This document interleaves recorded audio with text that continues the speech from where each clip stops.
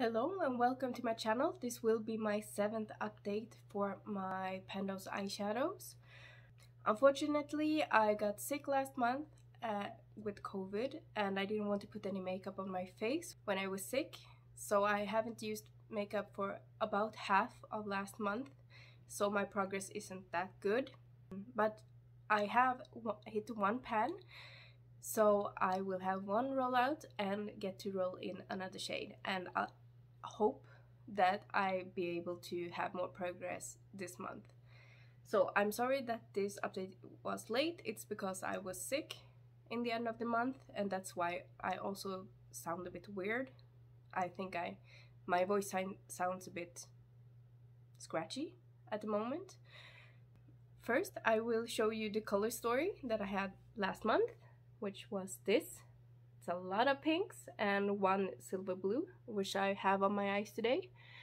So I really hope not to get any more pinks, because I've been going through a pink period with only pinks for a long time now, and I look forward to getting some other shades.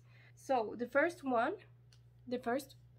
one who's been in the project longest is from the Magic Mini by Juvia's Place, and it's the shade Ocean, I think it's called Ocean, and I've hit pan in it. It wasn't quite as deep, the pan, as I thought, but it took a lot of uses, and I hit pan on my 19th use. So this one will be rolling out. Then I have my Sigma Untamed palette, looks like this, and I have the shade Spirit, which is this shade. I've been using it mostly as an inner corner highlight, but there's a small dip starting to form, and I've used this total of 12 times, but only 2 times in the last month. So if I keep up my makeup usage and use this as an inner corner highlight, I hope to be able to roll this one out next month, but hopefully I will hit pan before I hit 20 uses. Then I have my Colourpop My Little Pony palette, and I have the shade Blossom, which is this. And I've used this 2 times last month, and I don't really see, there's maybe a small dip, not that big.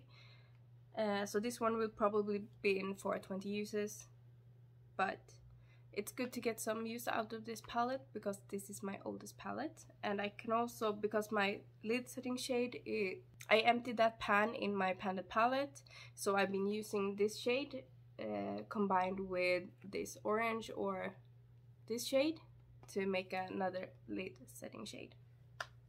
So that one will also be in for another month. Then I have my Blue Moon palette from Colourpop, and the shade Billie Jean, which is silver. It looks like silver here, but it's more of a pale blue silver. And I didn't use it at all last month, but I've used it today. So I have that one in my inner half of my eyelid, together with the shade Moonlight, is the blue over here. And then I have this pink and this purple. This one is a Franken shade by me, on my outer corner and in my crease. And then lastly, I have my Huda Beauty Rose Quartz palette, and it's the shade Joy, which is this one, which is starting to form a small dip. And that's the shade I've used on my outer half of my lid, and I really enjoy it. It's a really nice pink shade. So I'm happy to have this in the project, and it also got me to use more of this palette.